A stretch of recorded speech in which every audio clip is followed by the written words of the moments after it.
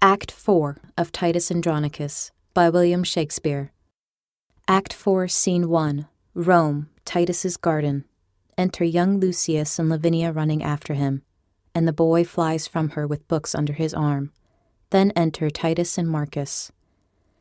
Help, grandsire, help! My Aunt Lavinia follows me everywhere, I know not why. Good Uncle Marcus, see how swift she comes.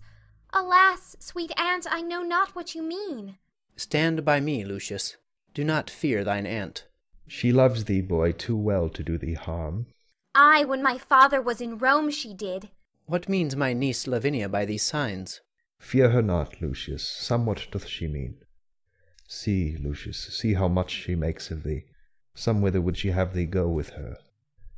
Ah, boy, Cornelia never with more care read to her sons than she hath read to thee sweet poetry and Tully's orator. Canst thou not guess wherefore she plies thee thus? My lord, I know not I, nor can I guess, unless some fit or frenzy do possess her.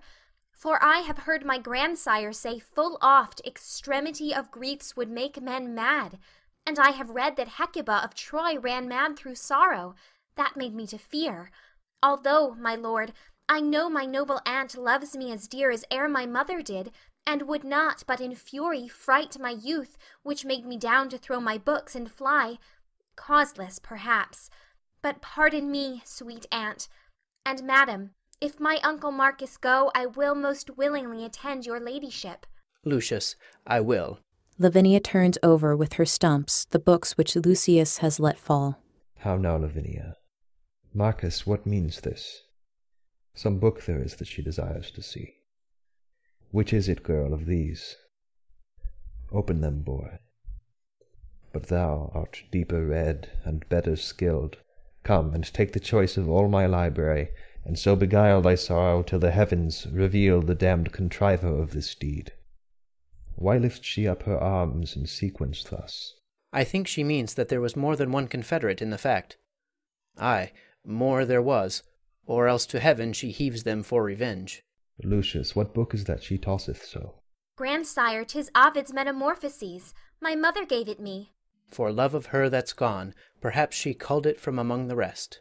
Soft, see how busily she turns the leaves. Helping her. What would she find? Lavinia, shall I read? This is the tragic tale of Philomel, and treats of Tereus' treason and his rape. And rape, I fear, was root of thine annoy. See, brother, see. Note how she quotes the leaves. Lavinia, wert thou thus surprised, sweet girl?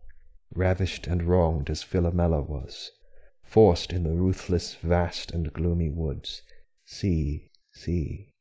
Ay, such a place there is where we did hunt. Oh, had we never, never hunted there, patterned by that the poet here describes, by nature made for murders and for rapes. Oh, why should nature build so foul a den, unless the gods delight in tragedies? Give signs, sweet girl, for here are none but friends. What Roman lord it was durst do the deed? Or slunk not Saturnine as Tarquin erst, that left the camp to sin in Lucrece' bed? Sit down, sweet niece. Brother, sit down by me. Apollo, Pallas, Jove, or Mercury, inspire me that I may this treason find. My lord, look here, Lavinia. This sandy plot is plain. Guide, if thou canst, this after me, when I have writ my name without the help of any hand at all. He writes his name with his staff and guides it with feet and mouth. Cursed be that heart that forced us to this shift.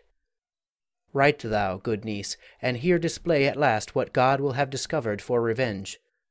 Heaven guide thy pen to print thy sorrows plain, that we may know the traitors and the truth. She takes the staff in her mouth and guides it with her stumps and writes. Oh, do you read, my lord, what she hath writ? Stuprum, Chiron, Demetrius. What? What? The lustful sons of Tamora, performers of this heinous, bloody deed? Magni dominator Poli, tam lentus adus scalera, tam lentus vidus. O calm thee, gentle lord, although I know there is enough written upon this earth to stir a mutiny in the mildest thoughts, and arm the minds of infants to exclaims. My lord, kneel down with me. Lavinia, kneel. And kneel, sweet boy, the Roman Hector's hope, and swear with me as, with the awful fear and father of that chaste dishonoured dame, Lord Junius Brutus sware for Lucretia's rape, that we will prosecute by good advice mortal revenge upon these traitorous Goths, and see their blood, or die with this reproach. 'Tis sure enough, and you knew how. But if you hunt these bear whelps, then beware. The dam will wake, and if she wind you once, she's with the lion deeply still in league, and lulls him whilst she playeth on her back, and when he sleeps will she do what she list. You are a young huntsman, Marcus, let it alone. And come, I will go get a leaf of brass, and with a gad of steel will write these words, and lay it by. The angry northern wind will blow these sands like Sibyl's leaves abroad. And where's your lesson then? Boy, what say you? I say, my lord, that if I were a man, their mother's bedchamber should not be safe for these bad bondmen to the yoke of Rome. Ay, that's my boy. Thy father hath full oft for his ungrateful country done the like. And, uncle, so will I, an if I live. Come, go with me into mine armoury. Lucius, I'll fit thee, and with all my boy shalt carry from me to the emperor's sons presents that I intend to send them both. Come, come, thou'lt do my message, wilt thou not? I, with my dagger in their bosoms, grandsire. No, boy, not so. I'll teach thee another course. Lavinia, come. Marcus, look to my house. Lucius and I'll go brave it at the court. Ay, marry will we, sir, and we'll be waited on. Exeunt Titus, Lavinia, and young Lucius. O heavens! Can you hear a good man groan, and not relent, or not compassion him? Marcus, attend him in his ecstasy, that hath more scars of sorrow in his heart than foeman's marks upon his battered shield, but yet so just that he will not revenge. Revenge, ye heavens, for old Andronicus. Exit. End of Act 4, Scene 1. Act 4, Scene 2. The same, a room in the palace. Enter, from one side, Aaron, Demetrius, and Chiron. From the other side, young Lucius and an attendant, with a bundle of weapons and verses writ upon them. Demetrius, here's the son of Lucius. He hath some message to deliver us. Ay, some mad message from his mad grandfather. My lords, with all the humbleness I may, I greet your honours from Andronicus. Aside. And pray the Roman gods confound you both. Gramercy, lovely Lucius, what's the news? Aside. That you are both deciphered, that's the news, for villains marked with rape. May it please you, my grandsire, well advised, hath sent by me the goodliest weapons of his armoury to gratify your honourable youth, the hope of Rome, for so he bade me say, and so I do, and with his gifts present your lordships, that, whenever you have need, you may be armed and appointed well, and so I leave you both. Aside. Like bloody villains. Exeunt young Lucius and attendant. What's here? A scroll and written round about? Let's see. Reads. Integer vitae, scelerisque puris, non agit mauri jaculus nec arcu. Oh, 'tis a verse in Horace. I know it well. I read it in the grammar long ago. Ay, just. A verse in Horace. Right, you have it. Aside. Now, what a thing it is to be an ass! Here's no sound jest. The old man hath found their guilt, and sends them weapons wrapped about with lines that wound beyond their feeling to the quick. But were our witty empress well afoot, she would applaud Andronicus' conceit. But let her rest in her unrest a while. And now, young lords, was't not a happy star led us to Rome, strangers, and more than so, captives, to be advanced to this height? It did me good before the palace gate to brave the tribune in his brother's hearing. But me more good to see so great a lord basely insinuate and send us gifts. Had he not reason, Lord Demetrius? Did you not use his daughter very friendly? I would we had 1,000 Roman dames at such a bay by turn to serve our lust. A charitable wish and full of love. Here lacks but your mother for to say Amen. And that would she for 20,000 more. Come, let us go, and pray to all the gods for our beloved mother in her pains. Aside. Pray to the devils. The gods have given us over. Trumpets sound within. Why do the emperor's trumpets flourish thus? Belike for joy the emperor hath a son. Soft, who comes here? Enter a nurse with a blackamoor child in her arms. Good morrow, lords. Oh, tell me, did you see Aaron the Moor? Well, more or less, or ne'er a whit at all. Here Aaron is, and what with Aaron now? O gentle Aaron, we are all undone. Now help, or woe betide thee evermore. Why, what a caterwauling dost thou keep? What dost thou wrap and fumble in thine arms? Oh, that which I would hide from heaven's eye, our empress's shame and stately Rome's disgrace. She is delivered, lords, she is delivered. To whom? I mean she is brought a bed. Well, God give her good rest. What hath he sent her? A devil. Why, then she is the devil's dam, a joyful issue. A joyless, dismal, black, and sorrowful issue. Here is the babe, as loathsome as a toad amongst the fairest breeders of our clime. The empress sends it thee, thy stamp, thy seal, and bids thee christen it with thy dagger's point. Zounds, ye whore! Is black so base a hue? Sweet blows, you are a beauteous blossom, sure. Villain, what hast thou done? That which thou canst not undo. Thou hast undone our mother. Villain, I have done thy mother. And therein, hellish dog, thou hast undone. Woe to her chance, and damned her loathed choice. Accursed the offspring of so foul a fiend. It shall not live. It shall not die. Aaron, it must. The mother wills it so. What, must it, nurse? Then let no man but I do execution on my flesh and blood. I'll broach the tadpole on my rapier's point. Nurse, give it me. My sword shall soon dispatch it. Sooner this sword shall plough thy bowels up. Takes the child from the nurse and draws. Stay, murderous villains! Will you kill your brother? Now, by the burning tapers of the sky, that shone so brightly when this boy was got, he dies upon my scimitar's sharp point that touches this my firstborn son and heir.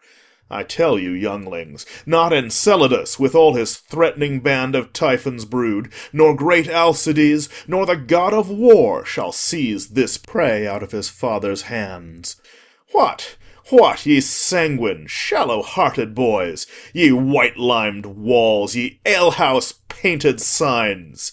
Coal-black is better than another hue, in that it scorns to bear another hue, for all the water in the ocean can never turn the swan's black legs to white, although she lave them hourly in the flood.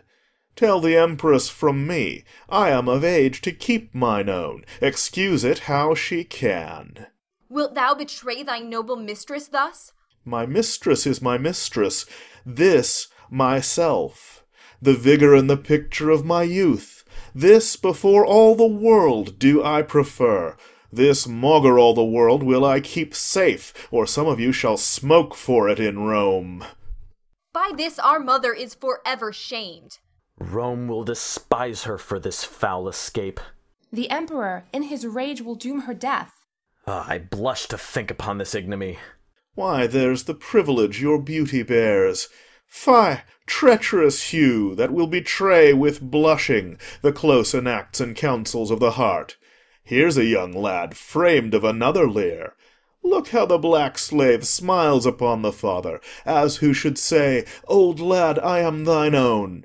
He is your brother, lords, sensibly fed of that self-blood that first gave life to you, and from that womb where you imprisoned were, he is enfranchised and come to light.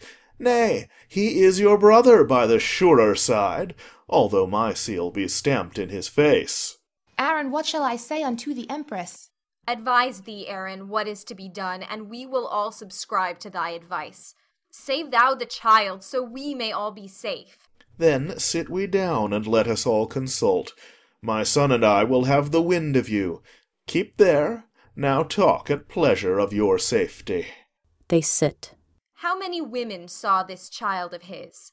Why so, brave lords? When we join in league, I am a lamb.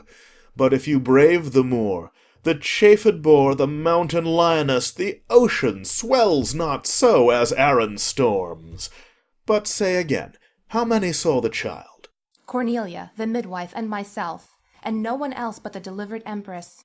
The empress, the midwife, and yourself? Two may keep counsel when the third's away.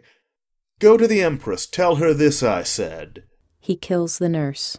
Weak, weak! So cries a pig prepared to the spit. What mean'st thou, Aaron? Wherefore didst thou this? O Lord, sir, 'tis a deed of policy. Shall she live to betray this guilt of ours, a long-tongued, babbling gossip?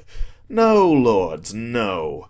And now be it known to you my full intent.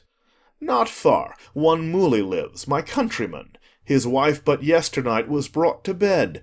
His child is like to her, fair as you are.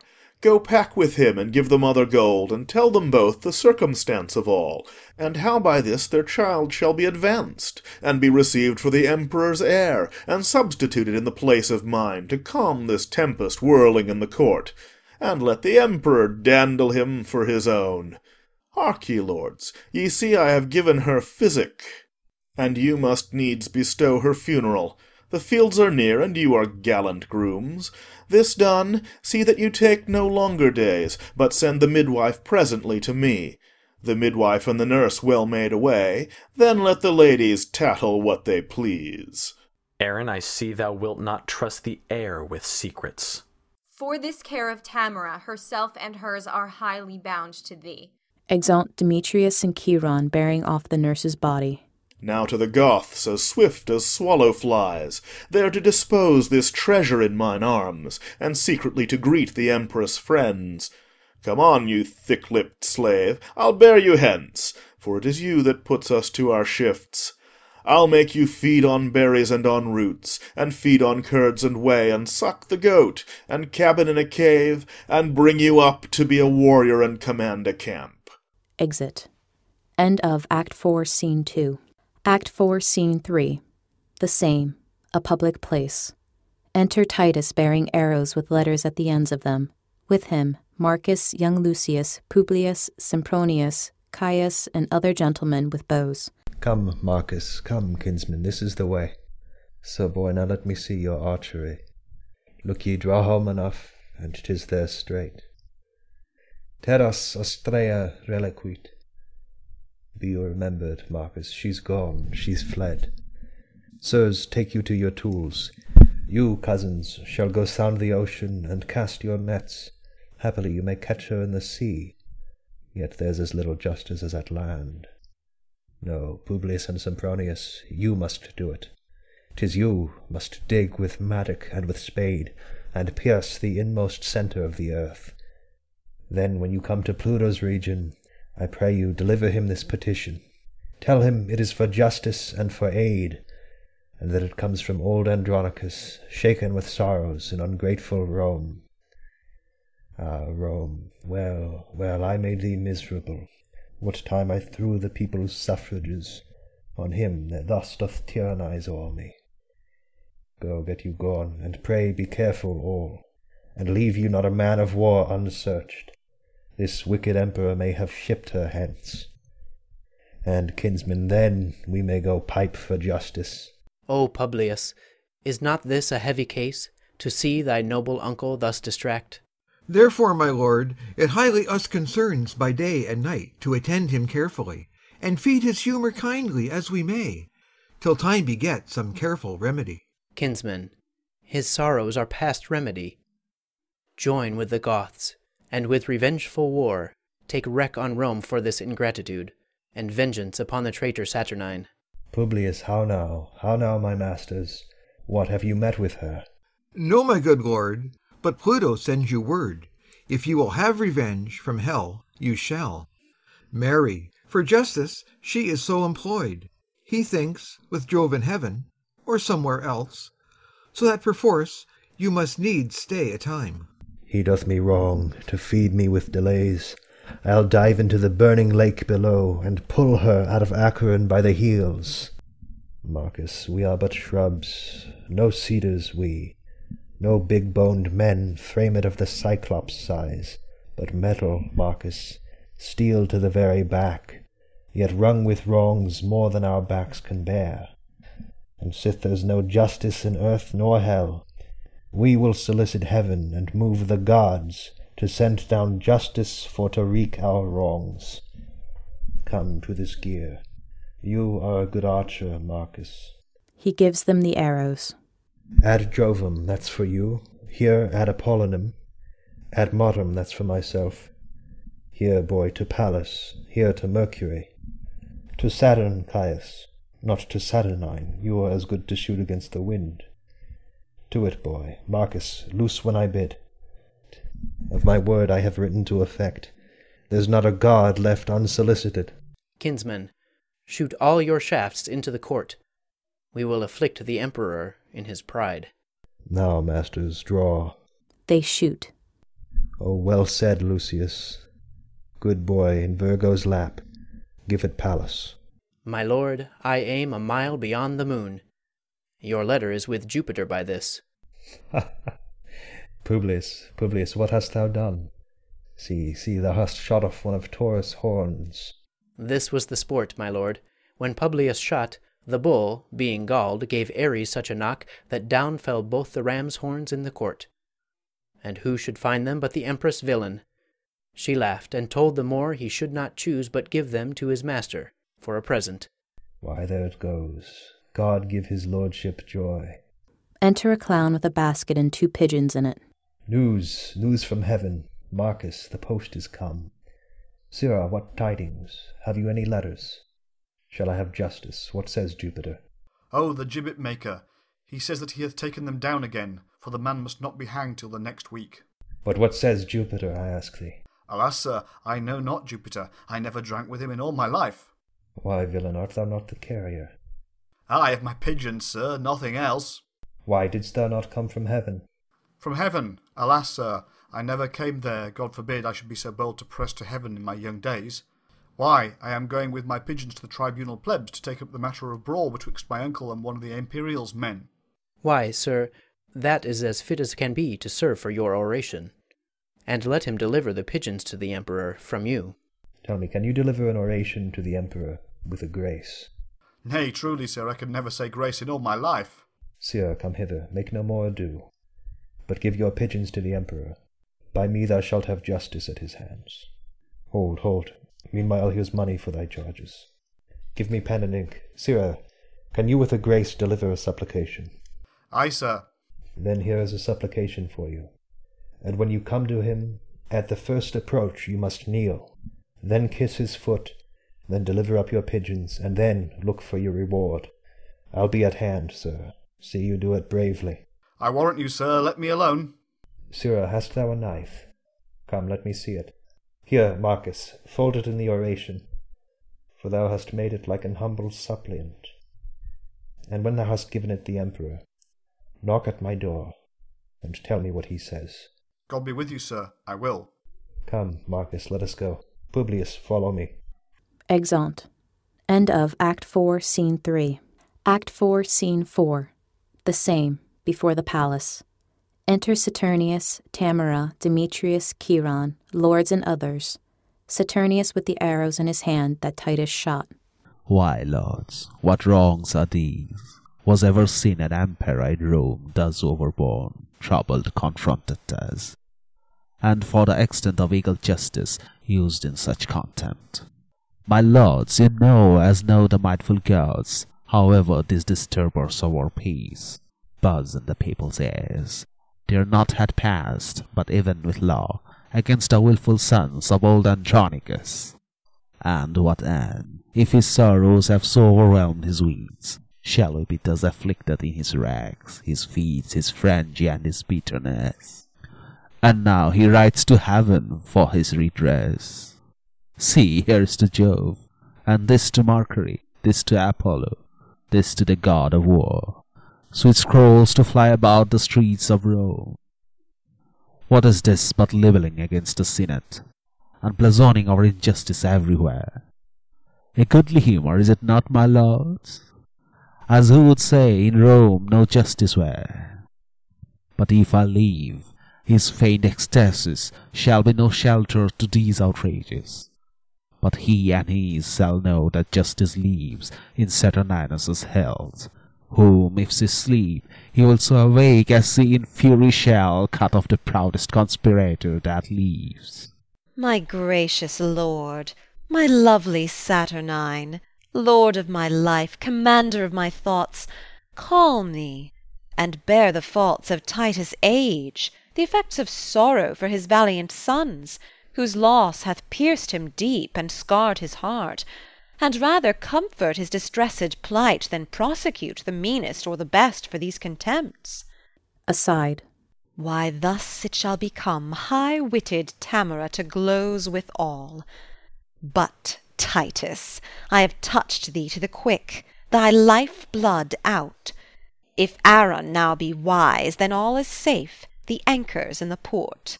Enter Clown. How now, good fellow? Wouldst thou speak with us? Yea, forsooth, and your mistership be imperial. Empress I am, but yonder sits the emperor. 'Tis he. God and Saint Stephen give you good den. I have brought you a letter and a couple of pigeons here. Saturnius reads the letter. Go, take him away, and hang him presently. How much money must I have? Come, sirrah, you must be hanged. Hanged? By a lady, then, I have brought up a neck to a fair end. Exit. Guarded. Despiteful and intolerable wrongs, shall I endure this monstrous villainy? I know from whence this same device proceeds. May this be born, as if his traitorous sons that died by love or murder of our brother have by my means been butchered wrongfully. Go, drag the villain hither by the hair. Nor age nor honour shall shape privilege. For this proud mark I will be thy slaughterman. Sly frantic wretch that hopest to make me great, in hope thyself should govern Rome and me. Enter Emilius. What news with thee, Emilius? Arm, my lord. Rome never had more cause. The Goths have gathered head, and with the power high-resolved men, bent to the spoil, they hither march amain, under conduct of Lucius, son to old Andronicus, who threats, in the course of this revenge, to do as much as ever Coriolanus did. Is warlike Lucius, general of the gods. These tidings nip me, and I hang the head as flowers with frost or grass beat down with storms. Aye, now begin our sorrows to approach. It is he the common people love so much. Myself had often overheard them say, when I have walked like a private man, that Lucius's banishment was wrongfully, and they have wished that Lucius were their emperor. Why should you fear? Is not your city strong? Aye, but the citizens favour Lucius, and will revolt from me to succour him. King, be thy thoughts imperious like thy name. Is the sun dimmed that gnats do fly in it? The eagle suffers little birds to sing, and is not careful what they mean thereby, knowing that with the shadow of his wings he can at pleasure stint their melody. Even so mayst thou the giddy men of Rome. Then cheer thy spirit, for know, thou emperor, I will enchant the old Andronicus with words more sweet, and yet more dangerous, than baits to fish, or honey stalks to sheep, whenas the one is wounded with the bait, the other rotted with delicious feed. But he will not entreat his son for us. If Tamara entreat him, then he will. For I can smooth and fill his aged ear with golden promises, that were his heart almost impregnable, his old ears deaf, yet should both ear and heart obey my tongue. To Emilius. Go thou before, be our ambassador. Say that the emperor requests a parley of warlike Lucius, and appoint the meeting even at his father's house, the old Andronicus. Emilius, do this message honourably, and if he stand on hostage for his safety, bid him demand what pledge will please him best. Your bidding shall I do effectually. Exit. Now will I to that old Andronicus, and temper him with all the art I have, to pluck proud Lucius from the warlike Goths. And now, sweet emperor, be blithe again, and bury all thy fear in my devices. Then go successantly and plead to him. Exeunt. End of Act 4, Scene 4. End of Act 4.